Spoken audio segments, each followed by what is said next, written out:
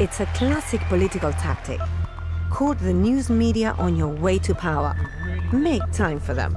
Smile for the cameras. Then, once you're sworn into office, develop a sudden aversion to journalists. J'ai pris la décision de ne pas avoir une présidence bavarde. On a rarement l'occasion de le voir, Emmanuel Macron. We very rarely see Macron. The Élysée Palace is quite an impregnable fortress. Macron does not host luncheons with journalists like his predecessor, François Hollande, used to. He stopped doing all of that. There's never an off-the-record moment. He's a president who is always on the record. Il n'y a pas de off. Je pense que quand il arrive à l'Élysée, il est traumatisé. Macron arrived at the Élysée Palace having been traumatized by what had happened to his predecessor at the hands of the media. As Minister for Finance, Macron witnessed that from up close and must have thought, not me. His solution was to build a Berlin Wall, so to speak, between him and journalists. Un mur de Berlin, si j'ose dire, avec les journalistes. The first brick in that wall was Macron's mobile phone. François Hollande made his mobile number available to journalists. Dozens of them could contact the former president anytime. Macron didn't want to play the game that way. And from his earliest days in office, he made it clear which journalists he wanted covering his story. At the outset, Emmanuel Macron seemed like he was part president, part assignment editor. For instance, only a few days into his mandate, the president decided to travel to Mali. He then contacted certain media outlets to let them know he only wanted journalists who specialized in defense and foreign policy, not political journalists. This caused quite a stir among media outlets who rightly said that the president should not be allowed to choose which journalists to have by his side. It was his first show of strength. A lot of journalists think he almost never talks, but that's not true. He talks with quite a lot of journalists, but they're mainly foreign, and that annoys French journalists a lot. He talked to CNN. Mr. President, welcome to the program. And when he went to Africa, he spoke to 200 students. Je suis d'une génération de Français pour qui les crimes de la colonisation européenne sont incontestables et font partie de notre histoire. So it's not that he doesn't speak, it's just that he talks to others. The media here have no choice but to use bits of these encounters. Emmanuel Macron promet une relation nouvelle entre l'Europe et l'Afrique.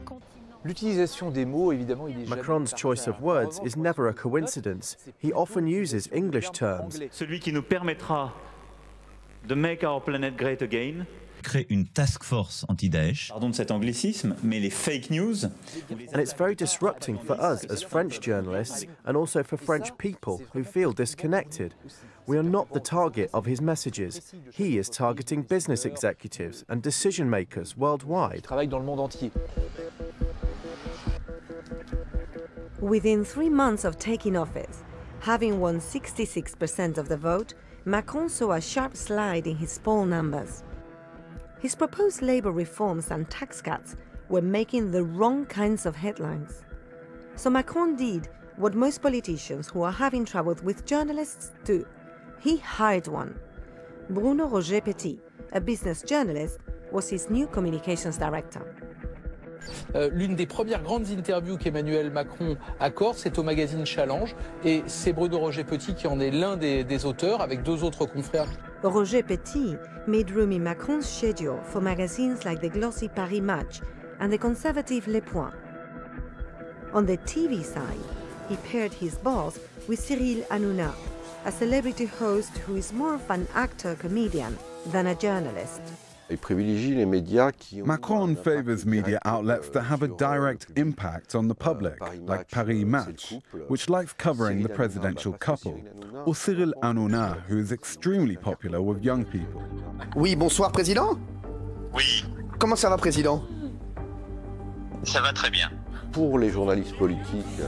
Of course, when Macron calls Cyril Hanouna live on TV, the political journalists are choking because they keep trying to reach the president and in fact are still waiting for a call back. Toujours attendre que le président les rappelle. Écoutez, Jupiter est descendu de son nuage. Il veut pas rencontrer les journalistes, mais il décroche quand Cyril Hanouna l'appelle. It was almost 5 months before Macron relented and granted his first French TV interview. He didn't go to France's state broadcaster.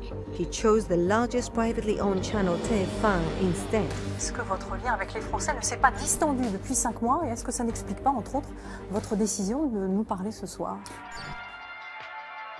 When he finally did speak to state TV, Macron and the journalist Laurent Delahousse strolled around the Élysée Palace. It struck French journalists and audiences as a very American style of light-touch interviewing. L'atout de jeunesse de Macron est quand même... Macron's youth has been a major asset in his political rise. He realised he couldn't present himself in the same way as former presidents. He needed to do something in keeping with his New World ideal. So he invited someone from his generation. They met as two young people, one a president, the other a journalist, with the most important audience in France. He decided to act like they do on American shows. I think Macron tricked Laurent Delahousse. How do you conduct a meaningful interview when you're strolling through the Élysées corridors in dim light?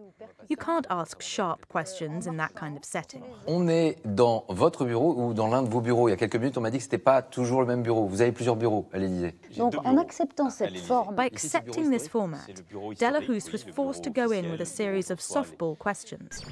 It looked like a concession from the press, and it added fuel to the fire regarding the media's relationship with the president. Quand on fait du journalisme, qu'est-ce qu'on fait? On pose des questions précises. Sinon, c'est pas la peine. Ah bah oui, sinon, on fait la une d'un journal papier glacé, et puis voilà.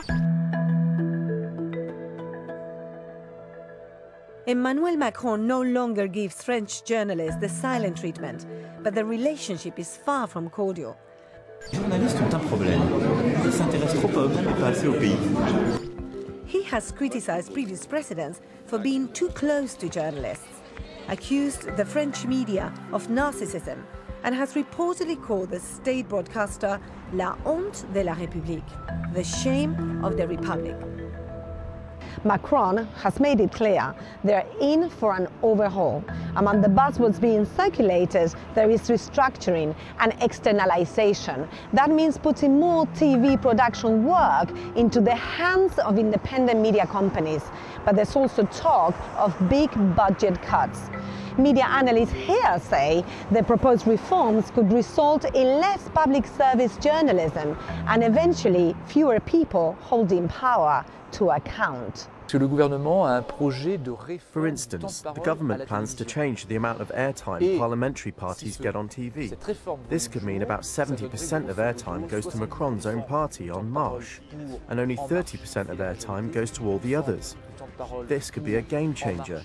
But for now, we know very little about these reforms, so we shouldn't prejudge the president. The whole history of French presidents and broadcasters, whether with Mitterrand, Chirac, Sarkozy, a bit less with Hollande, has been about keeping public TV and radio under their control. I think he's really old world, in that he thinks he should have complete control over public broadcasting. When it comes to the media, Macron's intentions are not all that different to his predecessors, even if the tactics and the rhetoric are. If the French president gets away with it, his so-called revolution will be televised his way.